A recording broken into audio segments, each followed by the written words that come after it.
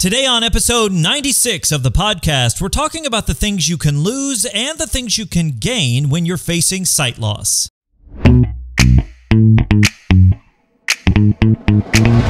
What's up, VIPs? Welcome to Life After Sight Loss Radio, the podcast helping you discover life after sight loss. My name is Derek. I am your resident VIP, aka visually impaired person, and I'm joined across the table by our resident sighted supporter, my lovely wife, April. Hey there. All right, so today we're talking about the things you can lose and the things you can gain. Now, this conversation, as I was talking to you before we started recording, it's about the things, the possibility of things. Right. You know, possibility of losing, possibility of gaining. And so as we go through these, you might immediately have this reaction of like, oh, what are you saying? It's like, no, stick with us through the whole thing because that will be the important part of the conversation. This week might be a little bit of a, a heavier topic. Last week we talked about kitchen hacks and cutting our finger and whatnot. This one might be a bit of a heavier topic, but you know what? That's all right. We got to balance it out. Yeah. So let's jump right into things. We're going to start with the things that you can lose, okay? That you can lose. I got just a few things here. Number one, your dreams. Your dreams. I mean, imagine if you're going through life, whenever you lose your sight, you've got dreams of doing these great and wonderful things, and all of a sudden, sight loss comes along and says, yeah, I don't think so. Yeah. You're not going to be doing that anymore because now you can't see and your life is over.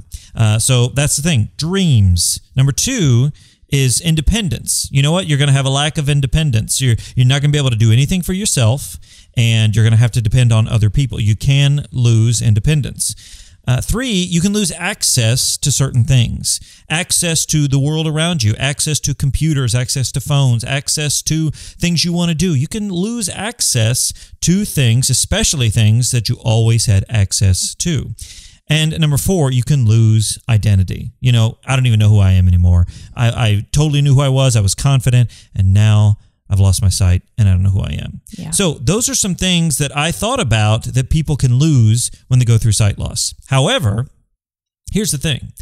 It's a can lose. It's a might lose. It's a lose for a certain period of time until you work on it. Yeah. For example, dreams. I mean, I have always enjoyed performing, you know, like I really enjoy getting up, singing, dancing, whatever, looking like a fool. But, you know, sight loss really halted that at first. Yeah. It was like, this is done, you know, and I don't do it right now currently, not because of sight loss, but because just life in general. You know, we got kids and work and, you know, all the things. Yep. But I have performed as a visually impaired person. Yeah. And, you know, that is something that can happen. So you don't have to lose your dreams. And on the other thing, you know, like, have you seen where maybe those things were lost and then either were regained or are regaining or something like that? Have you seen that in our lives? Yeah, I think I have. And I think it isn't so much losing, it's changing. So it's changing the way you're going to achieve your dreams or your goals. And it's also, you know, you may notice any time in your life, it doesn't matter when you've lost your sight, whether you are a kid or a teenager or an older person, you know, you still have dreams, and the way you achieve those dreams is just going to be different now. Yeah. And finding that way and finding how to achieve those with your sight loss is the next step. Right. Absolutely. And it kind of like with access to things, you know, I use a phone, but I use a screen reader on my phone. Right. Now you might think like, well, I didn't have to use a screen reader before. Like this is too hard. It's too challenging. I don't want to, you know, yeah, but I still have access to my phone. Right. And if you don't use the screen reader, are you able to use your phone? Absolutely. Like, do you want to be able to use your phone or not? Yeah. And it's something where you think, okay, I've lost access to it and I can't get it back. Well, you can get it back. It's just going to be through a different door or climbing through this window, you know, whatever. But it is a challenge that you have to kind of go through. Yeah. Because it's like, well, this isn't a hurdle I had before. Sight loss caused me to have this hurdle. It's like, yeah, that's fair. You know, you definitely have that hurdle now, but you can use it. It's just going to be in a different way. And the other thing, identity is so important. And I've talked about this on a video before. You know, it's so easy to be like, well, I'm this, or I do my job, or I have my family, or this is my identity. And all of a sudden it's like, well, I'm a blind person. I'm a visually impaired person. That's all I am now. I have no identity. All that other identity is gone. It's like, it's not gone. It's just this visually impaired part is sort of just added onto it. Right. Yes, I'm a visual, you know, and some people will use person first language, like I'm a person with visual impairment, and that's fine if that is important to you. But I like to say, you know, I'm a visually impaired person. person. I sing, I act, I speak, I'm a husband, I'm a father, it's, it's just part of my identity. Exactly. now. It's not all of your identity. It's just added to. Yeah, absolutely. I didn't lose their other.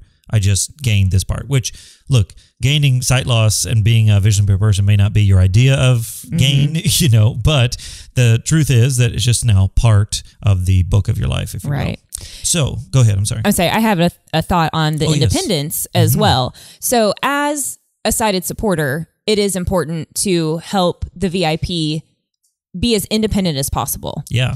And in that is holding them accountable to doing daily activities, to continuing to go to work, finding ways that they can use what sight they have or any tools or accessibility features on their phone or computer or whatever, learning how to do those things. Now, there are plenty of organizations out there that are going to help them adapt, but at the same time, holding them accountable to using those things. Because, we've talked about before, Derek sets a cup down and he forgets that it's there.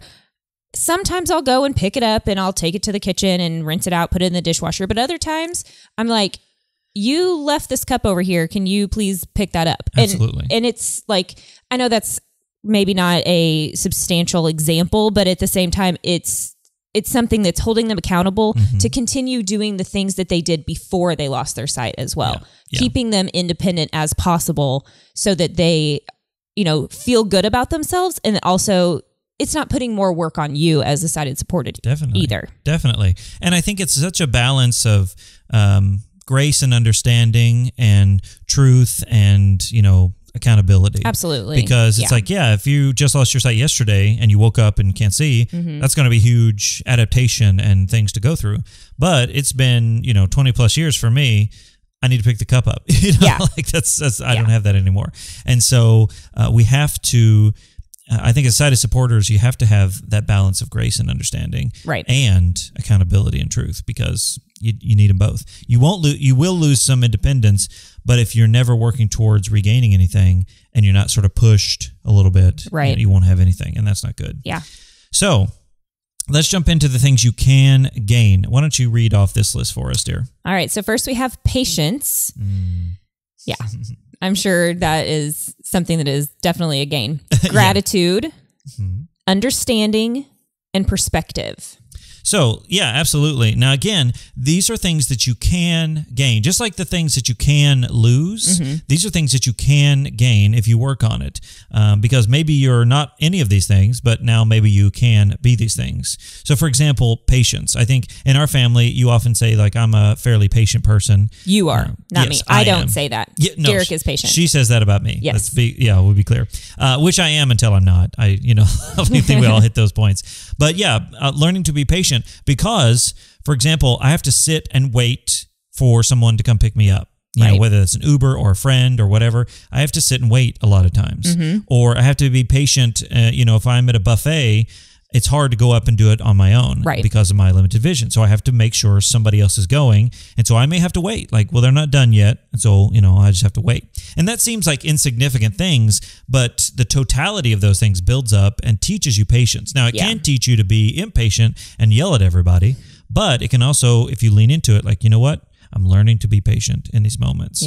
With gratitude, like, gratitude is something I think we're always working on. And sometimes we just have to write it down. Like, here's the things I'm thankful for. Yeah. Because the things I'm upset about can outweigh that list sometimes. So we have to continually work on that gratitude list. I'm grateful that I can still do a lot of the things that I can do, whatever that might be. I'm grateful that I can set up all this podcast junk and we can talk and share and people can learn from this. Like, I'm grateful for that. And being visually impaired has taught me gratefulness, because it's like, you never know how much something is important to you until it's not there anymore. Right. And so you appreciate the things that you do have. Understanding, like, being an understanding person, saying, you know what? I'm going through something. I bet somebody else is going through something. So I'm going to give them a little grace, a little understanding, even though I don't want to, even though they're driving me nuts. I want to give them a little understanding.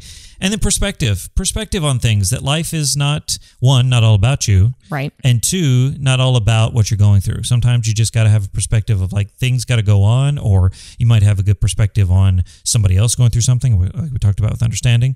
So there's all kinds of things that you can gain by being a visually impaired person if you're working on gaining those things in your life. Any thoughts as we roll through that? I think these all apply to the sighted supporter as well as Absolutely. the VIP, for sure. Yeah. You know, I definitely, like I've said, I'm not the most patient person, but I feel like as we've gone through our relationship over the last 20 plus years, that my patience has grown because I will be, you know, if you're trying to do something on your own, I'm a fixer. I want to just get in there and do it for you. But at the same time, it's like, you know what? I have to be patient and let him do it on his own. And if he asks for help, then I'll help him. You know, being understanding, you know, you might have good days and bad days with your sight and with your emotional, you know, I mean, grieving. We talked about this yesterday. It's a daily reminder that you have lost your sight because you wake up every morning and you don't have your sight. So that grief doesn't necessarily go away in time, and you have good days and bad days. So being understanding about emotional ups and downs and that sort of thing. Perspective, I guess it goes with understanding for a sighted supporter, being understanding about the perspective that they have and trying to kind of put myself in your shoes at times and think about how your life has changed and then how our life has changed, and kind of just look at it from your side of things. Like your sort of lack of independence in certain ways, like, you know, getting a ride to work and, you know, you can't just get up and go to the grocery store and grab something for me if I'm in the middle of making dinner, you know, like having that perspective of that loss of that type of independence is, you know, it's a good thing to have. Yeah, absolutely. And I think, you know, and I think about gratitude, especially on the side of a sighted supporter, it's good. And maybe this is a side note that I didn't have in the notes, but it's important to show gratitude on both sides. Hey, I'm grateful for your help. And you would think on the sighted supporter side, like, well, I'm grateful that they're doing things, but it's important to show that outwardly. Yeah, like I agree. You know, I think about something, for example, that if we're doing something and it's difficult, and we're going somewhere and it's like, oh, this is difficult for a visually impaired person, but it's, you know what, I'm going to be with my family, so I'm going to do the thing or whatever. Yeah. It's important to show that, hey, I'm really glad that you did this thing. You know, that was really helpful. I know it was hard for you. Thank you for going out. That goes a long way of number one, for the sighted supporter to be grateful, but then to show gratitude. Yeah. Because then on the other side, it shows that visually impaired person like, oh, wow, okay, this meant something, and not only meant something to me from the other person, but wow, this really is impactful to me too, doing the thing, you know, with my family. So I think it's definitely a two-way street, as you talked about with being a VIP and a sighted supporter for sure. So those are some things you can lose and some things you can gain. And we always like to focus on the positive around here. So we focus on that gain as much as we can, remembering that there are negatives, as she said. And just recently, we've dealt with, you know, grief over sight loss and dealing with emotions and having bad days. That's real. That is a real thing. Yep. But we always want to remember that while you're dealing with that, there are things on the other side as well that we have gained. So that brings us to our question today. What is one thing that you have gained because of losing your sight? It might be something on this list like gratitude or understanding. It might be a relationship that you've developed with somebody, a job that you got. Anything is possible. And so we want to hear about it. You can leave it on the comments of the video or send an email to lifeaftersightloss@gmail.com. All right, so before we get to our quote of the week, we've got just a few housekeeping items for you. That's right. And if you are watching us on YouTube, make sure to give us a thumbs up and subscribe so you don't miss another single episode. That's right. And if you're listening to the audio version of this podcast, make sure that you subscribe in your favorite podcast app and consider giving us a rating and a review. You can also share your thoughts and your questions by sending an email to lifeaftersightloss@gmail.com. And make sure to follow us on Instagram @lifeaftersightloss. That's right. All right. So here we go. We've got the quote of the week. So let's go ahead and take it away, dear. We learn, grow, and become compassionate and generous as much through exile as homecoming, as much through loss as gain, as much through giving things away as in receiving what we believe to be our due. David White. David White, he's I think a poet Yes. and a speaker. Yeah, that's a long quote. It is. So it's got some interesting stuff in there. But he talks about the balance between as much through exile as we do through homecoming. Mm-hmm. As much through loss as we do through gain. So we're learning, we're growing, which I say all the time, like growth happens in the good times and in the bad times, you know? Right. So Yeah. you can learn and grow in the midst of sight loss. You can learn and grow in the midst of success. You can learn and grow in all those areas. And I like his quote because he says we can learn and grow, as much in both Yes. those areas, Yeah. at the same time. So that's a good quote. It's a challenging one, but it's important to remember for sure. Yep. All right, guys. Well, thank you so much for listening wherever you are. And remember that sight loss isn't the end. It's just the beginning. My name is Derek. And I'm April. And we'll see you in the next one.